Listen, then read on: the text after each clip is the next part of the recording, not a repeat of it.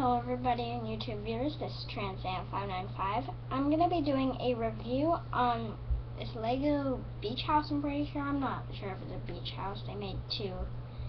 So here is the top of it with solar panels. I thought this was a really awesome feature because but there's one thing I wish that they did. I wish this was a plain panel, but it's actually stickers, but it doesn't really matter. So now we will move on to the bottom. I mean, not the bottom, the middle. And at the end I'll show you what it all looks like from the back since it's hollowed out. So now these are removable here, I forgot to tell you. They come off pretty easy. So there's one off. There's another off. And then we just have this bottom area. But I'm going to be doing a review on this. The middle house is the family room and has a wine glass on inside of it, but I'm first going to do the bottom, then I'll show you the rest. And now, here's the bottom. It has, just got the skateboarder out of the way, a little gate here where my thumb is. Then here's a part I added, a barbecuer. Here we go. He's a hot dog in his hand. And then now, well, here's the part I had, but it doesn't come with the set. It's a dog. And this set does come with a kitten, I'm pretty sure, yeah. They have a tree house with a telescope up there. I thought that was really cool when I saw it on the box. Since I got this around Christmas and I wasn't really expecting it, it wasn't on my want list, it was just sort of on the side, I thought that was cool to get it. And here's another easy remove part. There we go.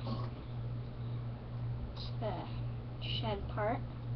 There's a lounge chair up here, a little dust on it, right there. And then there's street light here. And I thought this was sort of strange because it would bend back and forth because it's on one of those clicks. So it's not really bothering me, but I found it a little strange. And there's the mailbox with a package in it. And now, the part you've been waiting for is showing the back. Let me build the house back up quickly. There we go. Now, here's the back. Now, this part I can see it's sort of at an angle since I have the camera down. I can't fix it right now. Let me try turning it like this. So, there's the TV up there. So this is the kitchen down at the bottom. Let me pull it back. Inside, no, here, I can't get it open though right now. There is some pans I put in there. I think one's jammed. So then now, I'm going to be showing you this part. Take that out of the way. Now this is the living room or family room, whatever you want to call it. Oh, wrong way. And it does have a computer right here with real keyboard on it. That's a really cool feature. I can see this review is getting a little long, so I'm going to end it after this room. This one's pretty basic, a guest bedroom, that's what I call it. Even though I don't know where the rest sleep, it's still pretty cool.